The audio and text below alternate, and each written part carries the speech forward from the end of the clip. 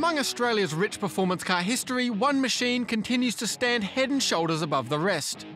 The Ford XY Falcon GT-HO Phase III.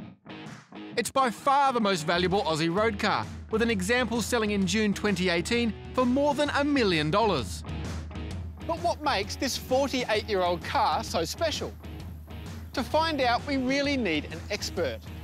Someone with an intimate knowledge of muscle cars and Australian motor racing history. There's one. John Bowe is a motorsports legend. A two-time Bathurst winner, two-time Australian touring car champion, and according to the website Driver Database, the winningest Australian racing driver in history.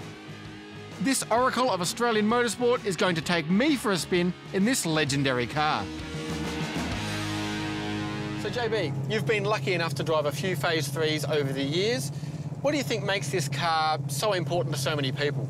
Well, Scotty, I reckon I've probably driven about a dozen, and they've all been just raw, big, fast and quite brutal road cars which were built to race, really. Speaking of racing, key to the Phase 3 status was its success as a race car.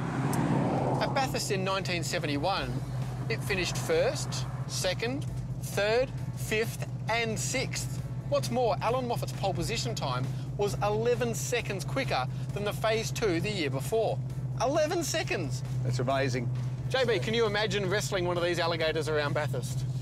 Well, I can't really. It was before my time, but they were made to go up and down the mountain at Mount Panorama. That's the principal reason that the GT-HO existed. It was when car companies built cars to go racing. So that's its whole key, its whole secret. Can you imagine a race car going 11 seconds quicker year to year? I wish I could do that. You know, when they raced them, they used these seats. Yeah. So they weren't allowed to have racing seats. They were series production cars. So to do a long race at Bathurst, which was, let's face it, that's what they were designed for, it would have been hard work.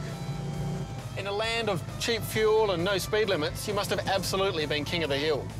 Oh, look, these were the thing to have. In 1971, I remember reading in Wheels magazine, the car did 140 miles an hour down the Hume Highway. We've since repeated that in the Northern Territory, and I tell you what, you know you're doing it. It's a handful.